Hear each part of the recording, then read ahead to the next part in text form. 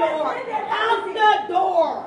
Now! Libyan protesters being kicked out of the Libyan Mission in Washington. Is this a free country? Down the stairs, please. This is our embassy. Now, it's not officially an embassy, but this mission is the closest thing that Libyans have to an embassy in the U.S. We just want to show them that the Libyans in America have taken control of the Libyan embassy. Rihab El-Haj, one of the organizers of the protest, called the mission hoping to get inside, but they pretty much shut us out. We're kicked out of trying to enter our own embassy. What do we want? Gaddafi out! When? Now! We want to take Gaddafi's pictures down because he doesn't represent us. This is the Libyan embassy. We don't want Gaddafi's pictures there. He doesn't represent the Libyans. So what's happening right now is that several of these protesters actually snuck inside and took down pictures of Gaddafi. Well, now the Secret Service is involved, and they're trying to figure out whether or not they can arrest those protesters. And it all depends on whether or not the Libyan mission is in the hands of the Gaddafi regime,